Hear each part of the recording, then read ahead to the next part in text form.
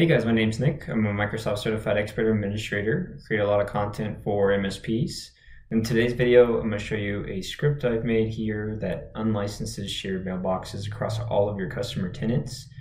I'll be showing you here how to run it within Azure Functions so that you can run it as a scheduled task periodically, maybe once a day, once a week, once a month, something like that. But also, I'm just going to give you the link here, which you can use to run this locally as well, which just loops through all of your customers, sees who's a shared mailbox, sees if there's a license, and then strips away all the licenses they may have as well as part of its output. So within here, I would just preface this by saying I made a whole video about Azure Functions previously to this one. If you haven't checked that one out, I'd highly recommend it just so you have a better understanding of why I think Azure Functions are the future of scheduled task and how easy they are to use in the sense of being able to run scripts against your own customer tenants. This is just a sub or byproduct of that I'm going to be showing you here today. The prerequisites are still the same as from that video, so you do need an Azure subscription to run this from within Azure Functions. And even if you are running this locally, you will need to derive the secrets from the secure application model. And that's been outlined greatly here within this article from Kelvin over at CyberDrain, where he's written a script here that populates an app within your Azure Active Directory and creates these secret tokens here that you'll need for authentication in a secure fashion across all of your customer tenants.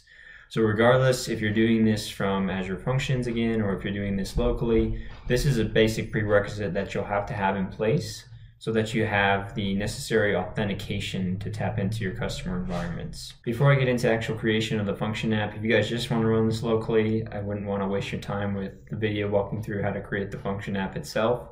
So you can pop over into my GitHub page, and I'll just link this below so you can do that. Go under the multi-tenant repository here, and you'll see the unlicensed shared mailbox. And this is a script that you can just run locally, uses MS Online commandlets there to tap into your customer environments, look for those shared mailboxes, and de-license them.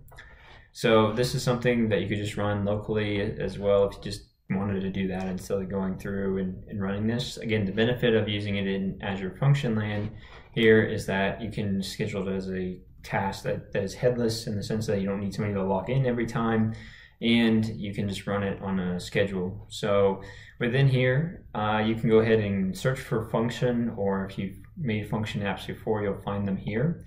You can just click on them and you can click on create. And within here, what you'll want to do is obviously just associate the subscription you have within your tenant. You want to associate it to a resource group or create a new resource group if you have one already.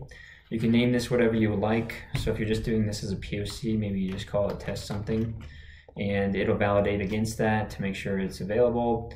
And you'll basically want to put in here PowerShell Core, which is 7.0. You can't change that piece, but you can change the region here. If you put it in a resource group, I'd recommend putting it in the same region.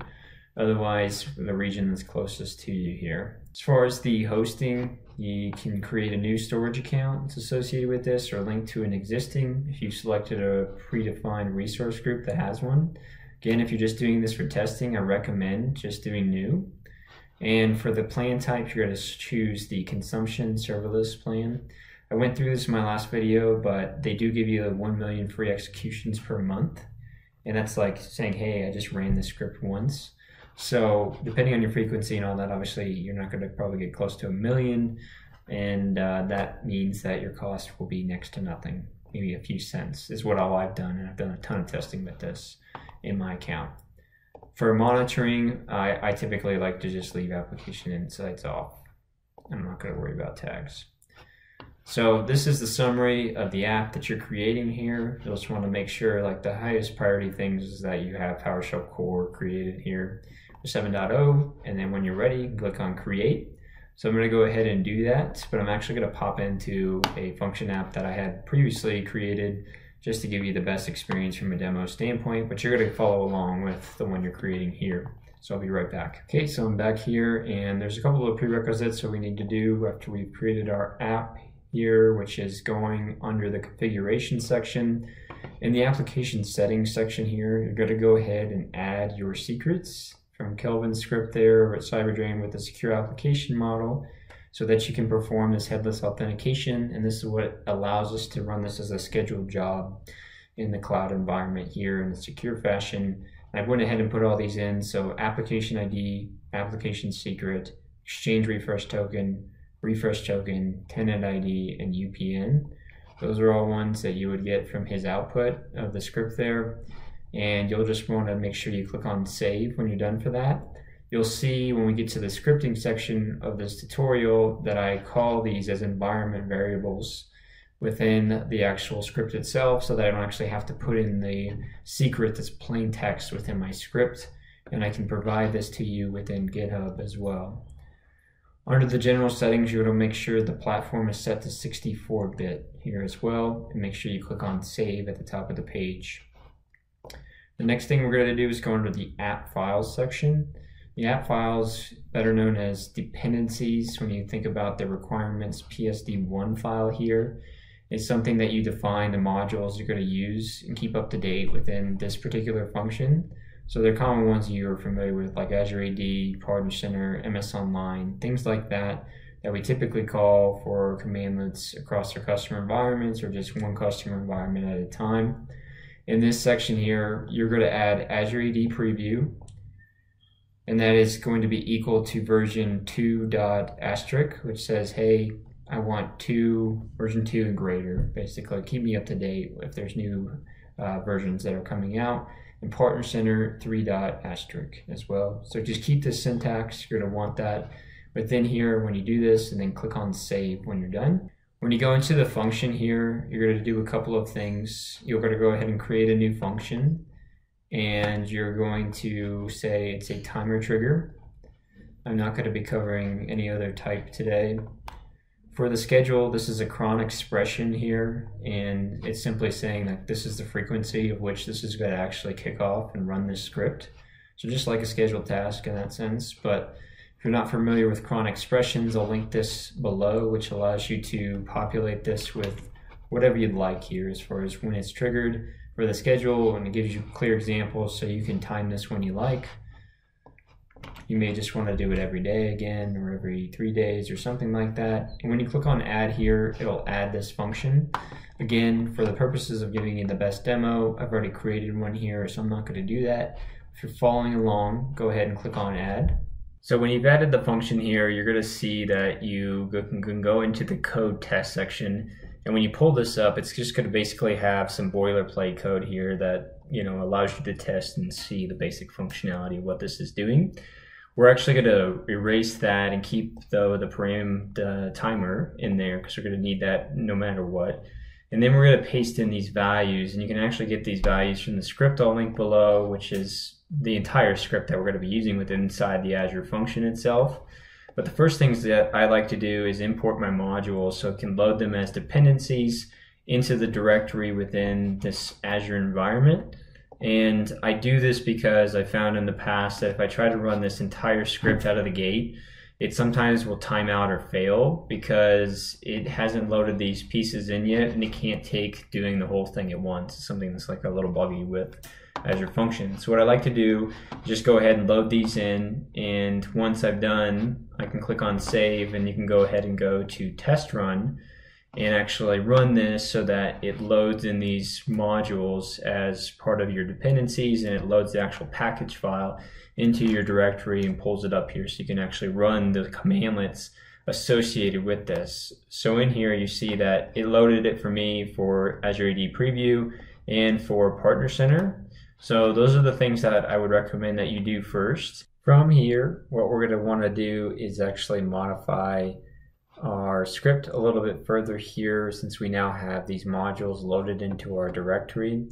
The one quirky thing that I found through testing is that this on line 48 and 49 here references a package file that has a specific number unique to your environment here for this .r input that you see here for the file path.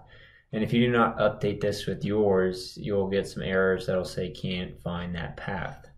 So what we're going to do here is go back into the code. We're going to click back onto our function app. We'll click OK there. You'll scroll down into the Advanced Tools section and click on Go, which will open up a new window. You'll click on the Debug console and click on PowerShell. And here we're just going to traverse our site. You'll go into Data, Manage Dependencies, and then you'll see your file path here that you're going to need. And you see that these are the modules that we just loaded into the directory here. So it can't actually reference these, and we can't do that until we actually import them. So we're going to want to grab that here, and then this is what you're going to paste into the script for this piece in this section. So just make sure you cover that.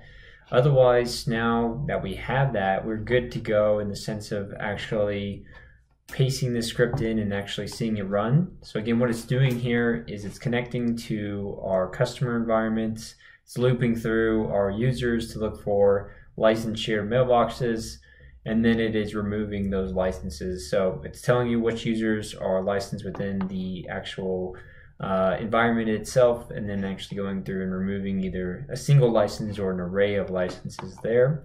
So we can go back into the function section here, and you can actually just paste in that particular script. I've already going to have it listed in there, but you can go back into the code that you have listed here in the sense of just those small pieces and paste the rest of it in here as well. I've got a couple of customers here within my partner center as test cases where Deborah here is a shared mailbox, and if I go under active users and I go back to Deborah, she has the Microsoft 365 Business Premium assigned to her here.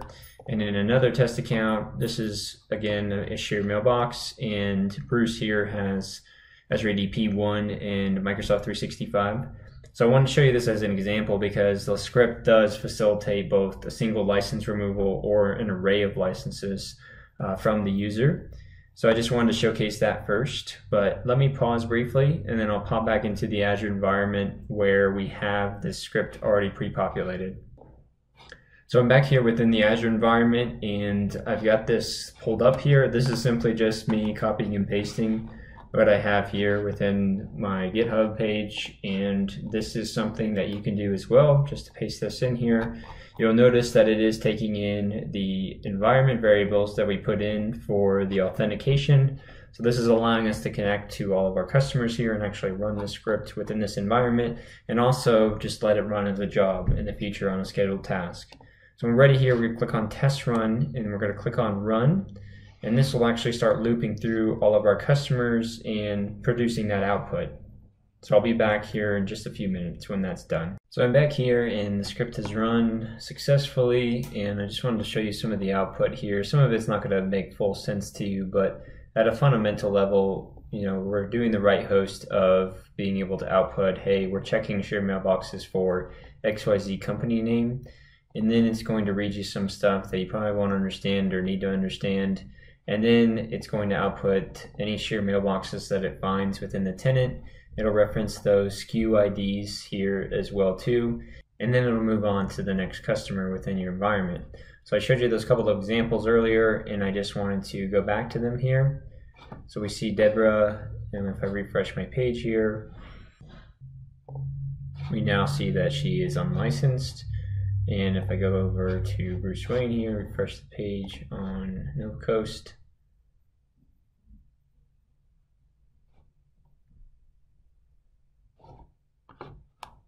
you also see that he is unlicensed now as well.